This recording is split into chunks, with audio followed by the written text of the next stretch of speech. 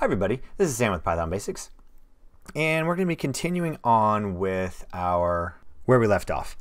And so we have this right here.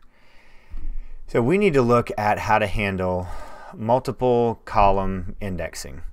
And if we look, so let's just like I said, we got rid of this. So we got a close, and then we got some other columns here. So let's look at this. Let's bring this back into memory. And here we go. So if you're new here, thanks for joining us. This is what we do. We do one video at a time. We do one subject at a time, maybe two. But all right, let's look at stocks. So it is, but if we looked real close, it was close, right? So what would happen if I just slice this? Stocks, close. Because this is Pythonic. Aha. Okay. Now let's look at this. Stocks. We said close. So what would happen if I then did Coke? What would happen? Holy moly. So we have a bunch of data here, and what do we have in our toolbox of how we can go and chop this up and store it and not have to do this manually? Any thoughts? We don't need to write this again.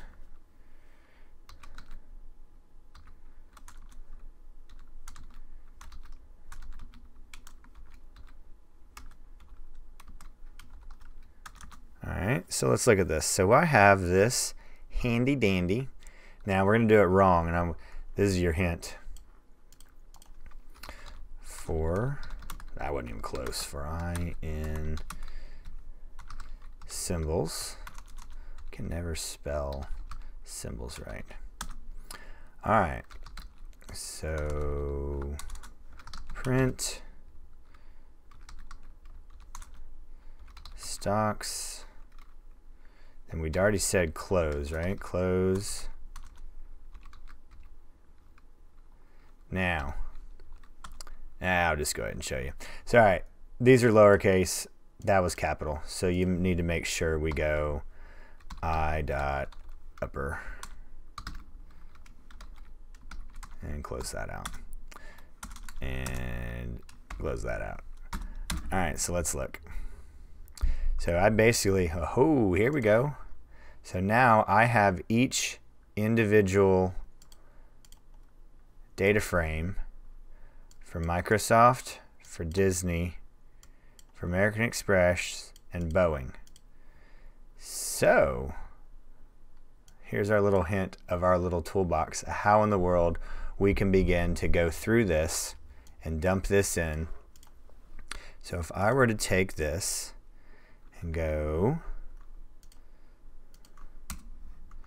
let's comment that. So if I were to go data.d,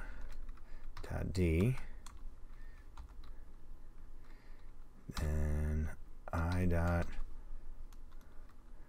up, actually let's just leave it as I, and then equals stock, close. Helps if I do this. Sorry guys. Then open dot upper, close. There we go. So let's check this out. And what did I do? Helps if you spell everything correctly. So what am I doing? I'm making a database, excuse me, I'm making a dictionary of our, there we go.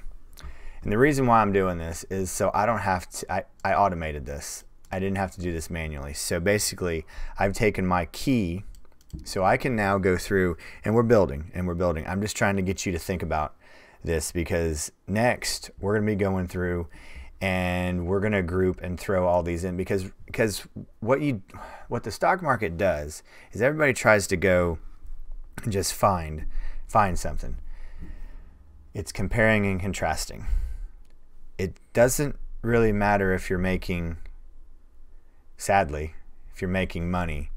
Are you making more money than the other guy in that industry? Or, sadly at times, are you losing less money than the other guy in that industry? So if you're better than your competitor, you get rewarded. And I'm going to show you several different ways to look at that. But this is the beginnings of it, because you want to look at sectors. You want to look at PE ratios. You want to look at PEG ratios. You want to look at then any movement if it's off the high, because like we've been hinting towards that we're going to do very, very soon.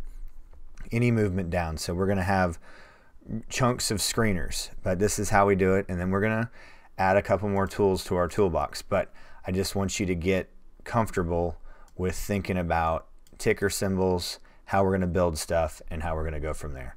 So as always, guys, please, please, please drop any comments, questions, or any video requests. And this is how you handle a Pandas data frame with multiple column indexes. So there we go. So as always, guys, thanks for watching. Stay tuned, and we'll see you next time. Bye, guys. Hey, guys, thanks for joining us today. I hope you really enjoyed today's video. And if you haven't, check out this video right here or this one right down here. And most important, make sure you're hitting this subscribe button and the notification bell. Thanks again for joining us, and we hope to see you next time.